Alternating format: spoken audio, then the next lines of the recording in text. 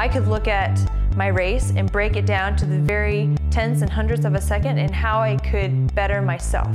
I'm not that competitive of a person. Swimming was perfect for me.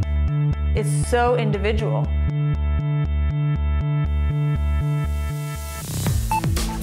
And because I was so obsessed with dropping those hundredths of a second, little by little, I became one of the better swimmers on my team in the state, in the country, some in the world.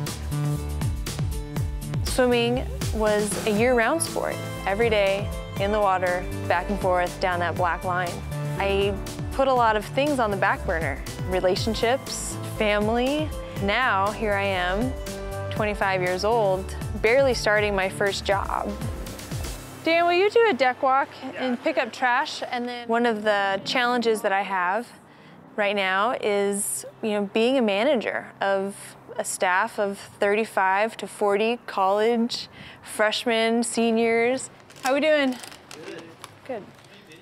When I say that I retired from swimming at 24 years old, people look at me and think, why aren't you driving a better car?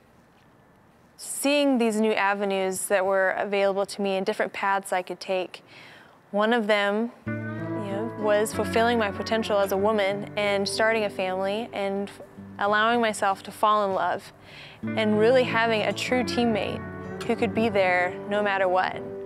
In college, I had a real hard time connecting with other people. The drinking scene is big. The party scene is big. And I had to kind of make my stand of what I believed and what I was gonna do and what I was not gonna do. And it was hard for my teammates to accept that at first, but eventually it turned into a form of respect. And that meant the world to me.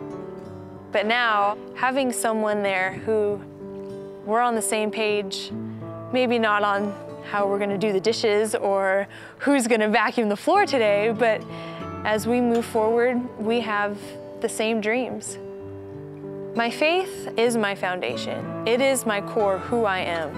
I believe that inside, I have a relationship that goes far deeper than any resume or any medal. My name is Lacey Niemeyer John. I am a Wildcat for life. I am married. I love my husband's baby blue eyes. I'm a Tucson girl and an Olympic silver medalist.